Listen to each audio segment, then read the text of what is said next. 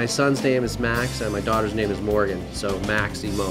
Maximo's, I would say, is not the same old, same old. There's no deep fryer in the equipment. Everything is fresh. When you order a hamburger, the hamburger is made from freshly ground beef. You know, with everybody being more conscious of what they're eating these days and stuff, I'm offering an alternative to the regular takeout. I put together a menu of items that, you know, I've been serving at home for years and fine-tuning. We're not calling ourselves a healthy restaurant, but we have healthier choices. Like we have a lot of salads, a lot of grilled items.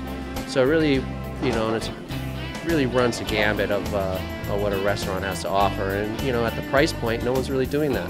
I'm personally very gratified in seeing what has happened, how this little place is growing, how it's being accepted by the neighbors. I've been doing this for 20 years. You know, I've been working for corporate restaurants for 20 years, everywhere from House of Blues, Hard Rock, Cheesecake Factory, Legal Seafoods.